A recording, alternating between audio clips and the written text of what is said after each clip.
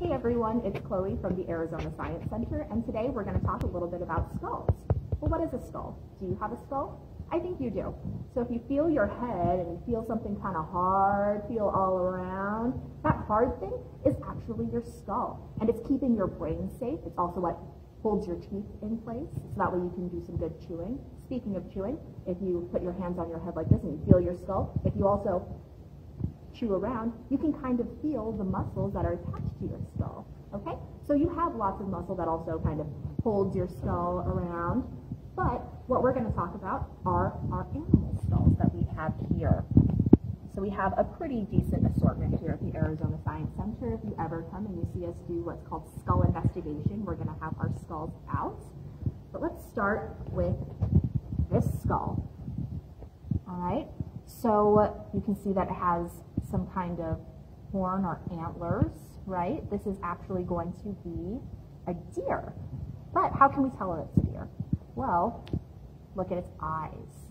Are its eyes facing forward or to the side?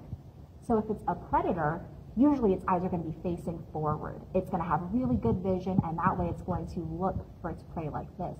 But if it's a prey, it's going to have some pretty side-facing eyes, and that's so that way it can see kind of like a widescreen view of what's around them. So that way they can tell if there's movement over here, then they can quickly run away. They don't have to get too close to their predators. But another way that you can tell what kind of animal it is by its teeth. So does it look like this deer has some really sharp meat shredding teeth, or does it have some smooth kind of plant grazing and shearing teeth? I think they look pretty flat in comparison to some other meat shredding teeth.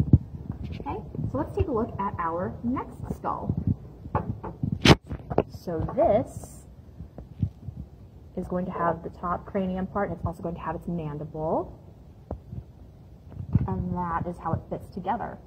But what does this look like? Does these have some big sharp teeth for breaking into meat, or does it have some smooth teeth? Well, this is actually a javelina. So it has these kind of sharp tusks. You can see where they've worn away on the insides. And javelinas are going to be using those tusks either for fighting, but also for digging up some root vegetables. So they also have some really nice kind of flat teeth over here.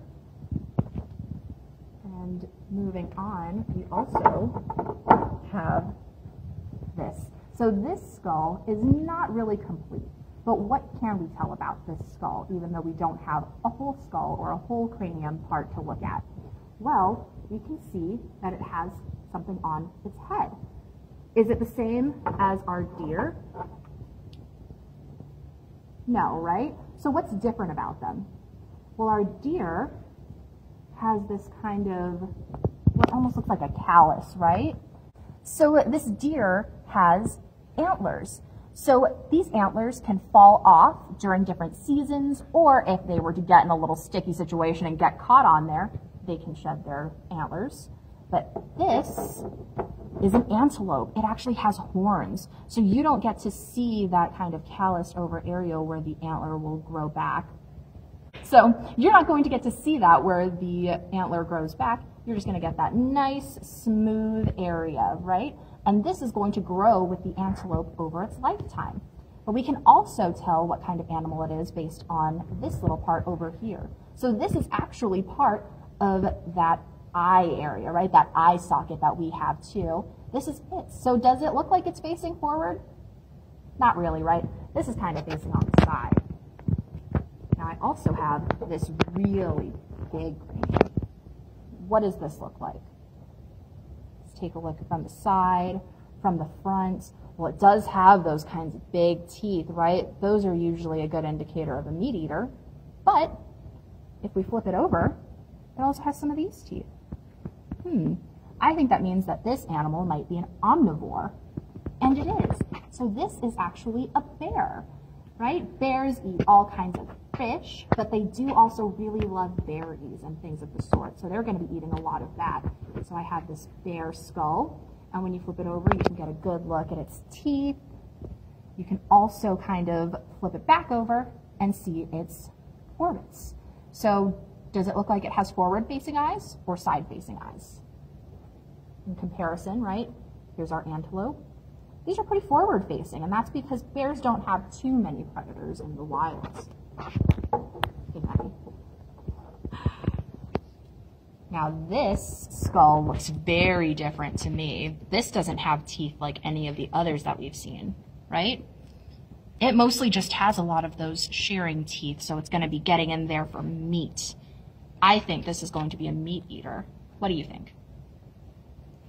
Yeah, this is actually a coyote. So this has forward-facing eyes, as you can see. It also has those shredding teeth. And if you take a look at this is its eardrums. So you can tell that a coyote has some pretty good sense of hearing. It's going to have to be listening out for its prey. Now we also have this, right? Similar teeth and a very similar looking skull.